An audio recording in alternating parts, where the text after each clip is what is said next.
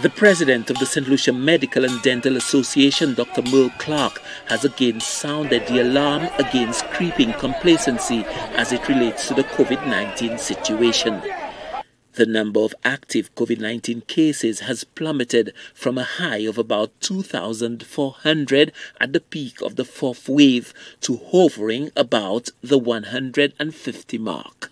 Dr. Clarke says the sharp decline in active COVID-19 cases should not be a reason to throw caution to the wind. St. Lucia and the medical community, in particular, the Slmda president warns, just cannot afford another wave.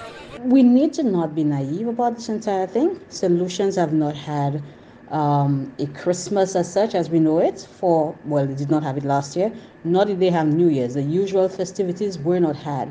And if what happened outside Parliament on Tuesday is any indication, I think we know that even though the protocols may be more rigid, St. Lucians may not comply. And what that may do is put us back in a place where we have another wave. Our members, our nursing colleagues cannot mentally or physically afford another wave like the deadly fourth wave that we just had. St. Lucians need to get vaccinated. We need to find a way to get our numbers up.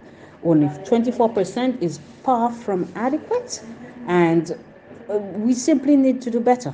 Dr. Clarke says despite the undeniable progress in stemming the tide of COVID-19 infections, St. Lucia remains vulnerable to another flood of cases given the low vaccination rate and the failure to strictly adhere to the protocols. COVID-19 has taught us many things. Among those is that it's very easy for the numbers to go back up, and it does not take many people. It really just takes one index case to start an outbreak. We've been through a lot the past 20 months. We need to start to move on.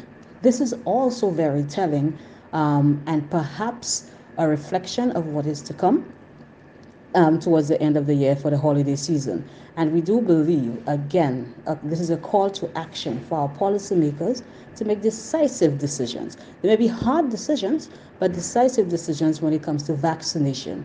With the festive season effectively upon us, those at the front line of the fight to control the COVID-19 disease, fresh from the painful fourth wave, are growing increasingly concerned about the possibility of a fifth wave. That concern was further fueled by the reckless behavior on display outside Parliament on Tuesday. Lucian for the HCS News Force.